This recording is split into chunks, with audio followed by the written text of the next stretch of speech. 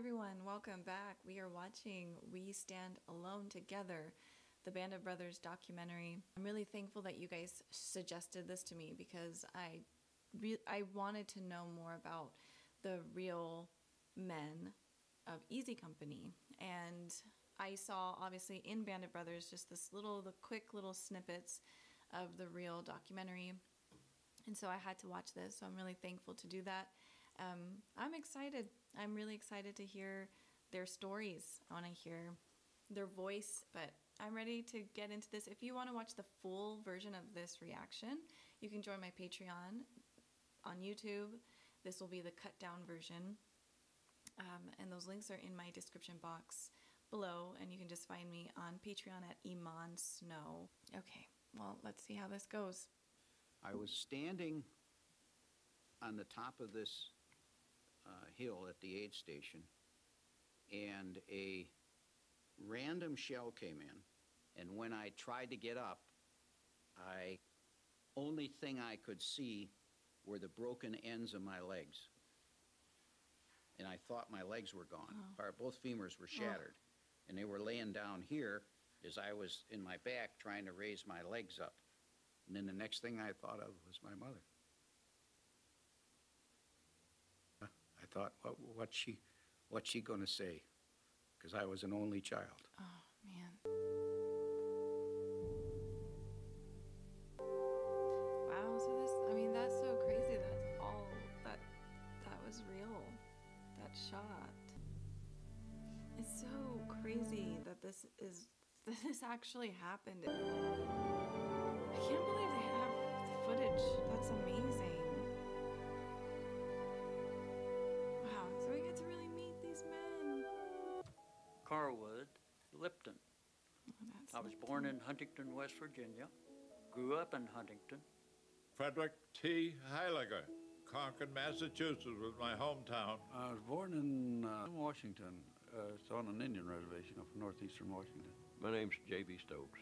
I was born close to Bonham, Texas, in a rural area called Leonard. My nickname was Babe. And my mother, she was a little Irish broad, red hair, fiery. Great woman, great woman. Aww. Born and raised in South Philadelphia, where the times were tough. Mom had 10 children, so you had to work to survive. That's what it was. It's just survival in the streets of Philadelphia, that's all. I got a paper route, that $5 a month I made, something like that, But it was at least something. There's a work ethic that the Great pictures. Pennsylvania Dutch in this particular area. I think that's Winters. The USA is in a war with Japan, and everything just went silent. Something was wrong with you if you weren't in the service in those days. It was just what you had to do. Interesting. Nobody forced you to do this. You volunteered. Yeah, Winter. And it was the notion. It's crazy that they volunteered. They volunteered. You wanted to be with the best. Wow. But once you got in there, you was proud to be. Shifty. You know those people better than you will ever know anybody in your life. I believe you that. know them right down to the final thing, And that comes when you start your training, while that progresses. We were just a bunch of ordinary kids when we went in, most of us. And a lot of the training was to build you up physically and mentally. I weighed about 130. Oh, If I'd have lost 40 pounds, I wouldn't have been big enough to stay. Oh. Had to climb this mountain called Currahee every morning, run it up and back. If you couldn't do it, you'd end up in another unit. Of course, the name Currahee, as I understand it, means we stand alone together. That's an Indian name. You would still go out on your own and run the mountain at night. Really? Which was ridiculous because when you had to run it during the day, all you did was bitch and moan. And at night, you'd get a couple of guys and go up and do it on your own. No experience in the Army at all, coming in directly from civilian life. That's interesting to know. There was a bunch of guys out there that already made their jump, and they was all hollering, "You're gonna be sorry," Well, foolishly, I didn't think it'd be so tough, but the first jump you make is not all that bad. You don't know what you're doing. Just seemed like when you step out the door. It was a thrill. It was a high, as they say these days.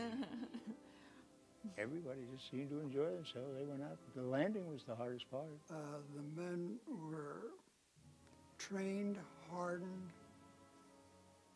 physically and mentally, and they were ready to jump. As you pull out of harbor and you pass the Statue of Liberty, will I ever be coming back? I don't know. Right. That'll make anybody stand and search his soul for a few minutes. Especially you. I feel like he's just such an introspective human being. No liberties, no nothing. You couldn't get out the camp. They had guards around the marshalling area, so nobody could leave. That's when you felt that this is it. Right. It's We did sunk not in, know the which day. reality. We did not know where we were going to jump. That must be a different feeling. Oh man, their experience of jumping out. I'm very curious about this one. I'm so thankful they have like actual footage of all of this. Absolutely horrendous. It was like a July the 4th celebration 10 times over. Then it here gone brrr, like gravel hitting on the fender of a car. That's why everybody wanted to get out of the plane as fast as they could. Whether it was high, low, no matter where we were at, out. They wanted out of the plane. They were getting shot up. And I jumped up on a run and hit the static line with the hook and out the door, you know, and got such an opening blast from the opening. It broke this chin strap that we had on this helmet liner, and that's when I lost this famous leg bag that everybody talks about just from the shock of the opening. They got to be this big, and you keep stuffing everything you can get your hands on. He is It's like, supposed to he's weigh got 10, 15 everything on pounds. By the him. time you get done, it's 40 or 50 or 60 pounds. Everyone that jumped with a leg bag or supplies, they lost it. Of course, that makes sense. That's crazy. One of them. Oh yeah, that's It tore right off because we jumped at speeds of 150 miles an hour, maybe even higher. I don't know. Only I was gone out and my leg was in, and I was hanging upside down, looking at everything down with my leg in the plane. And Paul rolled me out. Paul Rogers rolled me out. I just helped him out. I just picked him up, threw him out, I guess. I had to get out. We just wanted to get out so bad. And I could see the tracers, and they were kind of spraying around and concentrating on me. Apparently it was not a very good shot. Well, yeah, clearly. But they were firing in every direction. That's terrifying. And we were running into Germans everywhere, but we had to hide, you know, because if we didn't, we were dead meat.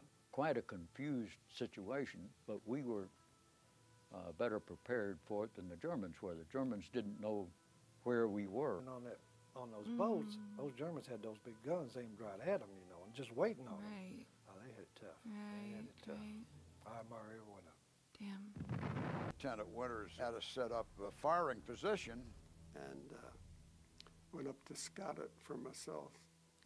I could see a trench, and I thought I knew where our machine gun was. I look up and I peek through the bushes and I see a couple of Germans over here about 30, 50 yards away. And I threw it as high and as far as I could throw it in their general direction. The damn thing had enough hang time on it that about the time it got to them, it went off in the air, and I got one of them. Come over there, and I said, well, he's going to miss me. And that thing fell right down in that trench with me. He out of the way of it and went off. And I felt like it blowed my butt over my head. And pretty near did. Oh, my God. Does he holler help? No. He hollers, I'm sorry, Lieutenant. I'm sorry. I goofed. Oh. It's beautiful when you think of a guy who is that dedicated to his company, to his buddies, that he apologizes for getting hit. But that's the kind of guy he was, and that's the kind each one of them was. They were all the same. Jeez. Each man with great respect I can't describe. Each one of them proved himself that he could do the job. If I'd done a little bit better job, there would have been a couple more men going home. You can't control that, though. As the parachute, we got that done in Edinburgh, Scotland, 1944. That's cool. Me and Johnny Martin. That's cool. Drunk as a skunk. Yeah. But we thought, well, hell, the war's just starting. And Christ, we're 50% not gone now. Oh, gosh. There were young kids that came in, and for some reason, I don't know why, they were the first ones killed. I don't know why, but I got right there to where I didn't want to be friendly with replacements coming in because, God, I didn't like seeing them get killed. It just tore me up. Noontime, 70 degrees. The drop was perfect. It was a mass drop. Everybody was dropping on the same. It was maybe 150 yards away that it blew up in our faces. These rocks and timbers were flying all around you, and you can't help but think to yourself, my God, what a way to die in combat, to be killed with a flying timber. And the Dutch, it was just marvelous, their reaction. They loved Americans and still do. They call us angels from the sky, which we were. I mean, you're under German occupation for 4 years, right? Horrible. And you see paratroopers come out of the sky on Sunday morning. Who are they? They're angels. That makes sense. They love you. Restrained there, how happy they were to see you. And it was hard to even get down the streets because the people were out there swarming all over us trying to congratulate us. We didn't mind. You know, naturally, we was young. We didn't mind at all. And they were really proud to see us. And I threw my arm up like that and went down. It lit within 3 feet of me or 4. And it went through my arm and hit me in the head, and I was bleeding pretty. And he threw it at me.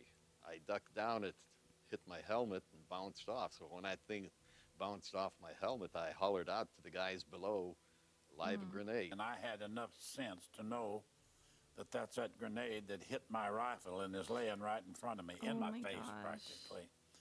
Because I just got turned just part way, and it exploded, and then it caught me in the face, neck, left arm, under the arm, in the shoulder blade.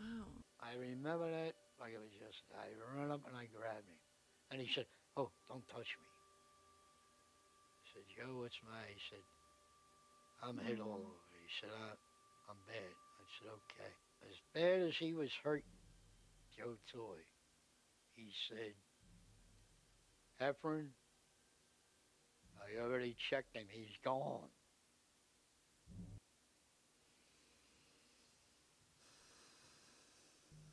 Jim Campbell might be alive today. If he hadn't have said to me, "Heffron, you stay here with your gun. I'm going up." And I never, I sleep on it, I eat on it, I never forgot that. So bad all your life. You gotta remember what one guy did because he thought it was his job to do, and he took a shot for you. The physical exhaustion affects their endurance to be able to cope. You don't realize it at the time you come off the line from living in the mud and being absolutely miserable for 70 days straight. Days and you're going to be facing Bastogne. Oh my God. But it is Bastogne. This is Bojack Woods, right? It is the woods. Sure looks different now. There ain't no snow. These trees might have been replanted. Look how I straight think the trees look like they did in 44 and 46. It's amazing for them to just go back there to see where they were. The town of Ford, right over there, after the empty field where those cattle are grazing. About a half a mile away. Yeah, we had an outpost set up. Of course, the Krauts had plenty of artillery. Most intense I went through right here. Shelling. Most intense in the world.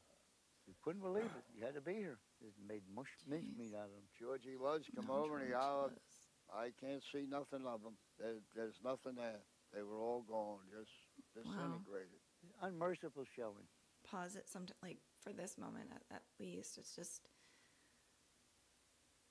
what a feeling, I think, to have, like, that they survived this, they lived through it, they battled there, they saw their friends die there, and for them to come back so far into the future where it's free, there's not a battle, they're much older, they've dealt with other parts of life, family, friends, going back to civilian life and all of that, and then coming back here. And I mean, how awesome for them to even do that,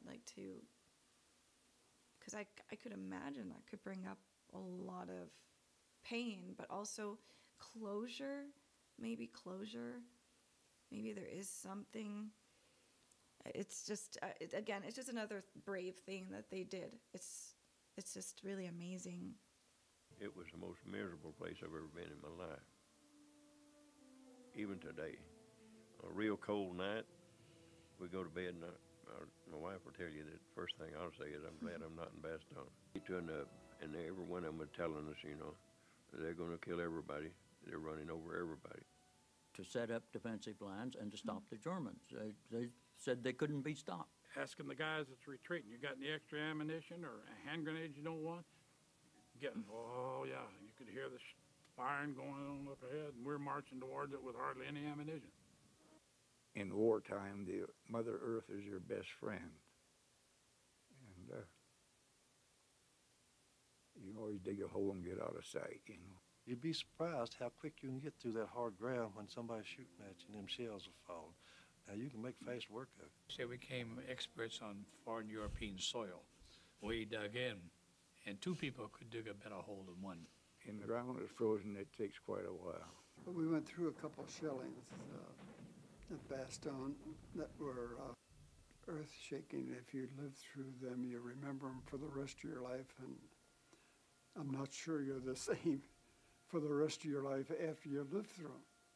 You never forget. I don't think you can forget. And the Germans had this, this woods of ours zeroed in completely, and as we hit the woods, why this tremendous artillery attack came. I thought the whole world was shooting at us at once. Wow. I jumped into a foxhole that somebody had started, and then all of me, so from about my nose up was above the ground. I could see all these shells hitting. Joe got caught not near his hole, and Bill and I were ahead of him, and Bill had not been hit. Joe said, Jesus Christ, what do I have to do to die? He actually said that. He got hit real bad. So that was real. See what I could do for him. Bongo, I got it too. He was sitting on the ground. His leg was badly mangled. He was holding his leg and it was jerking like that. Jeez, I can't forget that. He had been hit before, but they really got him there. They brought a Jeep down, and we put him on stretchers, and I better not talk about him. Better not talk about him. They're terrible. Here had lost their legs there. A number of other people were killed. It was a difficult situation. When a man was wounded, we felt glad for them. We felt happy for them. He had a ticket to get out of there, and maybe a ticket to go home. And when we had a man who was killed, we found that he was at peace. We're glad that he found peace. God.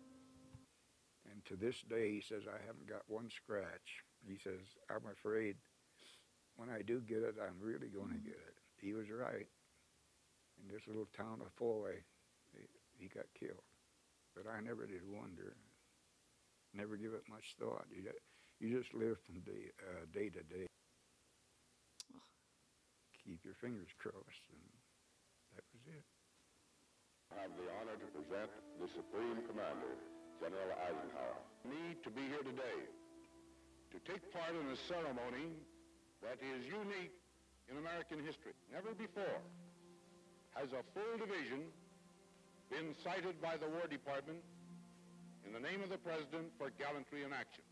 With that tradition, therefore, will always be associated the name of the 101st Airborne Division and of Bastogne. Good luck and God be with each of you. There was almost a solid line of German troops coming north. And our job is to get to the end and get to the heart of it. It's the retreat that Hitler had for himself. So crazy. And he built his eagle's nest. Even when I watched this in the series, I was like, this isn't real. It's relax real. And confer This is real. with his staff because they all followed him to Birch's Garden. This was their final retreat. This is crazy. And of course, this is where they had their loot as well. It's a place to capture. This is the one everybody wanted.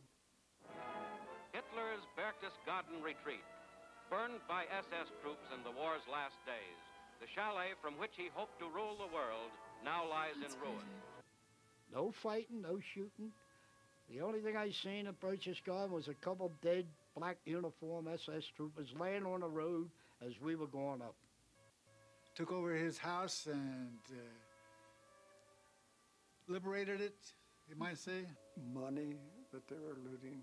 I was a pack rat anyway. I picked up a lot of German items, including some postcards and envelopes that were addressed to Hitler. The place was full of this big art, you know, Rembrandt and all those people, you know, and hanging on the wall, you know. Of course, the old soldiers like us, we don't recognize a painting when we see it. Herman Goering's personal art collection, hidden in a subterranean chamber.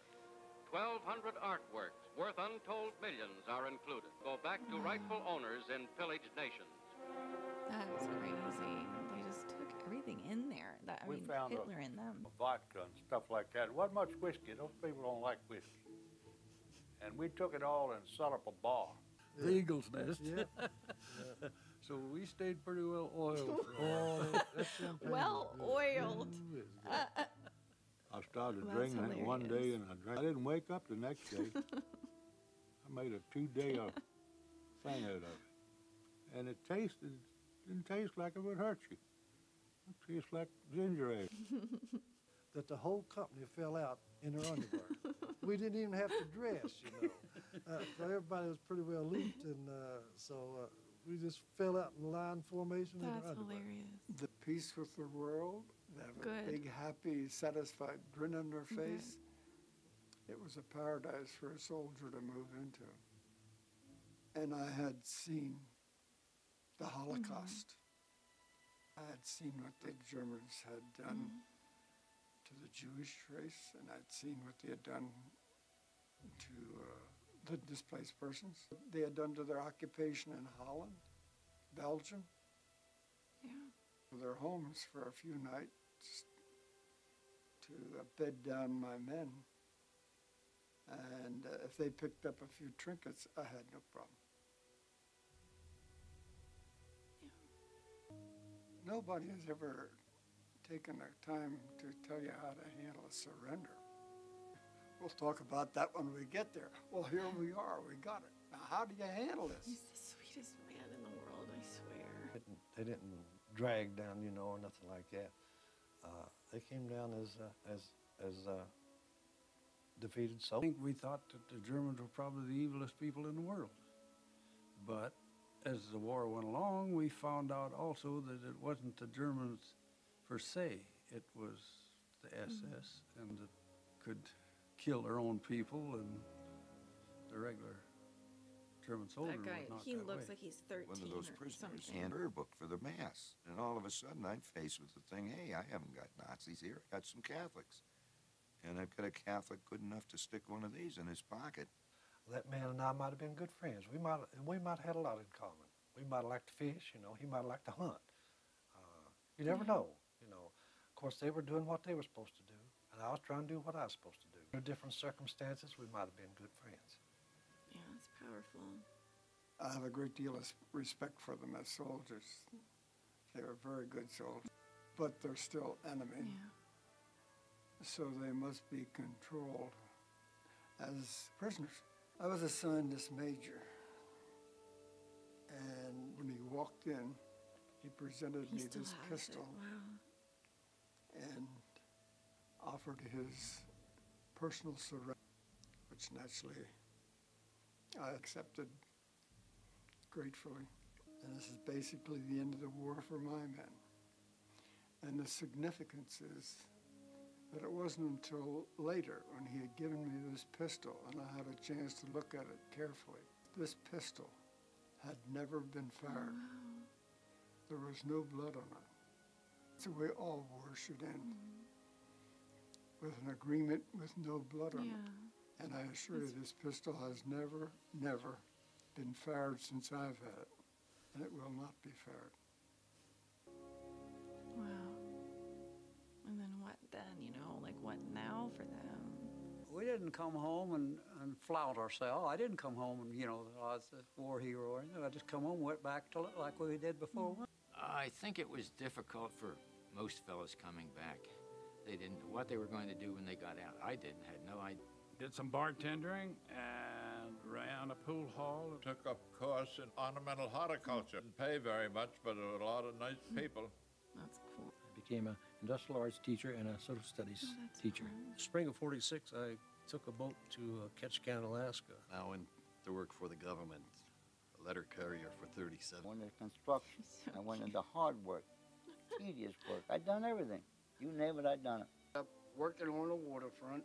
And I went with the CIA in Washington.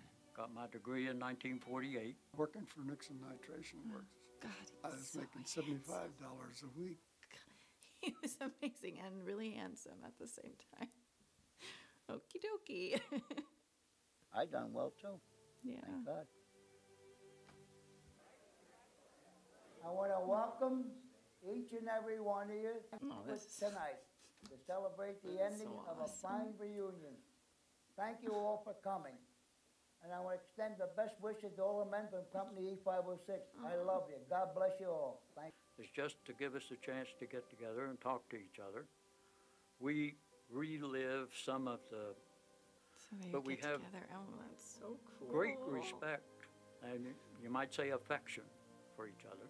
The type of affection that you get when you've lived through many dangerous situations together and have learned that you can rely on each other. Day, that bond's still there. The bond you can't explain. As soon as you see him, you know you're thinking of battles and thinking of it to yourself. There's an intimacy develops, and like nothing that I've ever experienced anywhere, not in college, not in with any other group of people. We're a strange bunch of dudes, as far as I'm concerned, to be this close after all these years. Amazing. That's the thing that gets me. I'm back in my youth now. When I get to these guys, I'm back when I went to service. It's fantastic. I'd like to make 20 more reunions. We had a lot of real good times in there. And those are the times that you really remember, you know. A lot of those is what we kid each other about, you know, at these reunions. My family didn't know anything about it. And I just didn't tell them. I just, you know, figured it's something that didn't need talking about. It was done, over with. So, but he started talking about it just in the last 5 or 6 Oh, wow. years. Last 5, I'd say. It was like that was another life, you know. He was another person, and we weren't aware of it. It dawned on me that he killed people. I really admire my daddy. He's a good guy. He's a real strong guy.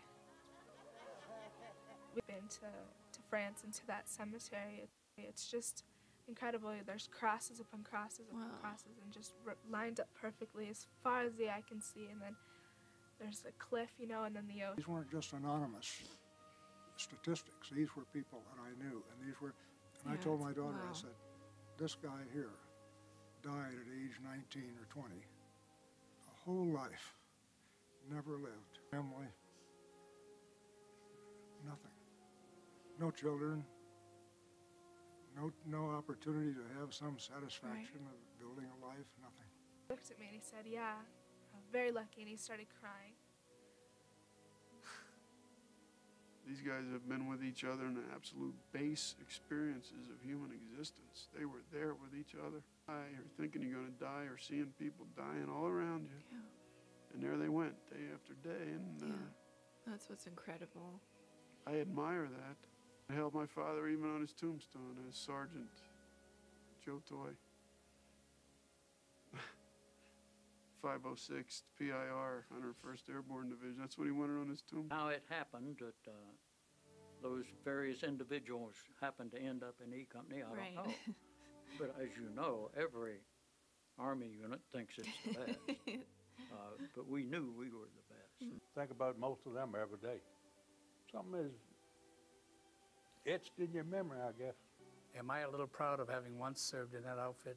You bet your life. I wore that eagle on my right shoulder for 18 years. Probably the proudest thing in my whole life, having been in Easy Company 506. Yeah, it's amazing. Heroes have crosses over their heads, the ones that are buried in the cemeteries. Those are the true heroes, not us. We're just part of the work, that's all. And we thank God we got back alive. How would you like to be a mother or a father whose son never come back? Yeah. The son and the mother and father of the heroes of the Second World War. It is.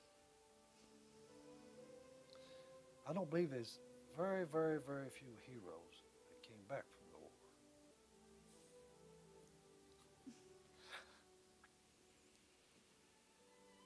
The letter that Mike Ronnie wrote me, do you remember how I ended it? I cherish the memories of a question my grandson asked me the other day. Grandpa, were you a hero in the war? Grandpa said no.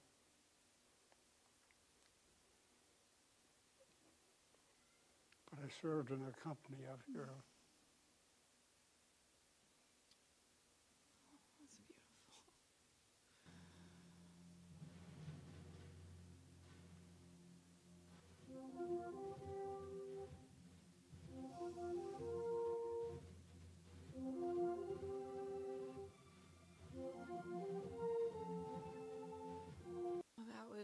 That was beautiful. I'm very grateful to have watched that.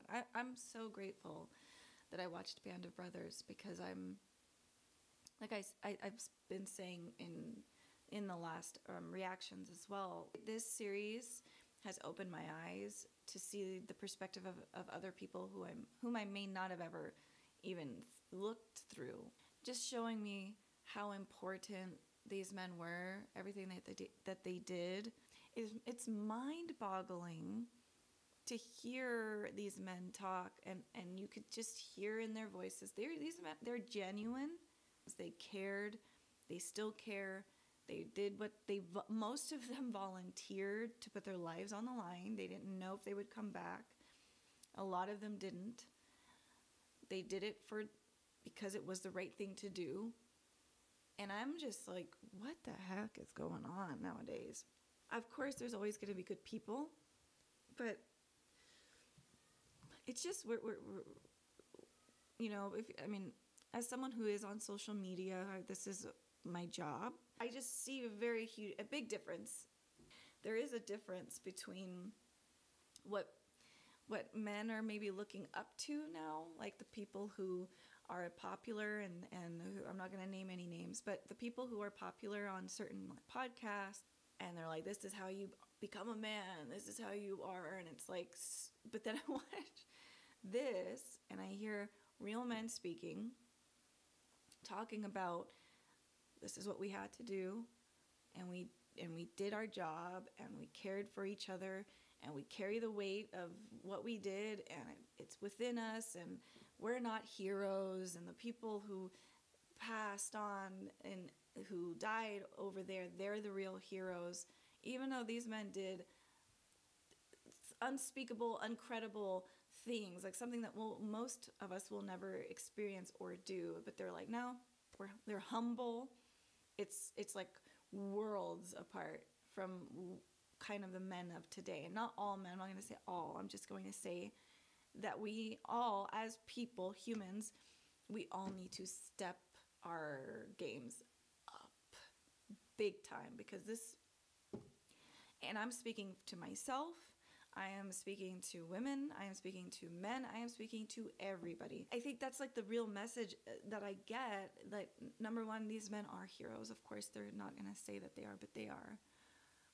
They did what so many people probably would never want to do or could do. And they were humble about it the whole time. Just beautiful, beautiful. And I can only say thank you. Truly thank you. They didn't have to get the scars on them, the physical and the mental. You can't get rid of scars. You can't get rid of them. It's there. It's there. It's there. Some of the men spoke about that. They'll have these memories etched into their minds forever. And sometimes it's once they wake up until they go to sleep, the same things replaying over and over. But they still have smiles on their faces. They still went back to doing work when they came back home. They didn't complain. They just did it. Because this is the human experience. They really knew that. And I think we're forgetting that. I know I sure did. You think you deserve things, but we don't really deserve. We deserve certain, I think people deserve to have food and a home and, a shelter and things like that, because you really can't, it's hard to get back up off of your feet if you don't have that. But other than that, we're all equal here, and we all should work hard and do what we need to do and be grateful. I'm left feeling really grateful. It just gives me some hope, I think. I know that this isn't lost. This is inside all of us. This type of heroism. It's there, but it's most of us aren't ever going to see it, because we live pretty easy lives. Not everyone, but a lot of people do nowadays, especially in the Western world. So you don't ever have to see who you are, because you're never put into a situation of oh shoot, this is fight or flight. Now we got to figure out what this is a hardship. A lot of people don't go through too many hardships in this day and age. So I think in some, toughness does come from challenges. Toughness comes from adversity, and you see who you are. And a lot of times you get broken down, but then you're able to be as time goes on, you say, you know what, I'm either going to stay down or I'm going to get back up. And that's when you see it, but you won't see it unless you get any type of adversity. So I think we're all afraid. I know I was of ever having these bad things happen, but that is a part of life.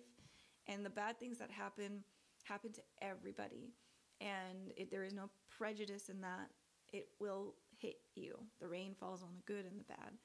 The fact that they said that in the beginning they had no prior training, they just volunteered. They were like, this is what's happening. We need to do the right thing. Let's go. They had good people to train them. Obviously, you have to have great training to be who they became. But the fact that they kept saying, I don't know how we got so lucky to have all these great men in our company, and that most people in the war would say, hey, our company or our group is the best. And I think it shows more so than not that at the end of the day, there's more good than bad. And I think even if things are at this point in our time shifting towards maybe there's this little thing in the middle here, and of course if you go down too far, then you're it's the dark side, and then you go over here, it's lighter on this side. I think even if you're here on the dark side, you could still shift back. And so eventually maybe things are heavy on here, so we're kind of tipping this way a little bit, but eventually adversity happens and people the good will come back out, where people are like, you know what, we need to do stuff. We need to work together. We need to help each other. Because I do believe, I have optimism and hope that that is in our nature too, that there is good and that people will always find that good. Yeah, I think this was beautiful. I'm just so thankful. I really don't want to let these men go. I said that at the end of Band of Brothers, and I'm saying it again. I'm just so thankful that we got to see their account on everything, that they had these reunions, that they really, they kept themselves together and like were able to find their friends every couple of years in these reunions and take care and laugh and have fun and joke and just be good, just have a good time, because they do deserve that. And it's interesting that a lot of people who are veterans who've been through wars, it's hard for them to talk about it. I've heard this many times now, and it is just interesting that usually it's like later in life that they'll want to start to talk about it. And I think I think it's important to talk about it, so you can give your experience to your kids and your family, and they could pass down that story. And the oral traditions are really important, so that people can remember the past, remember your history, so you don't, you do not repeat it. And then I think a lot of the time it's too hard to maybe to bring it back up. I understand that. I also do believe that you don't want to lose any of that, because what they went through is really important, and you don't want that to repeat. It's beautiful what humanity can do in the face of the bad that humanity can do. That's it. Thank you. Thank you very much for watching, and I will see you all very soon. Take care.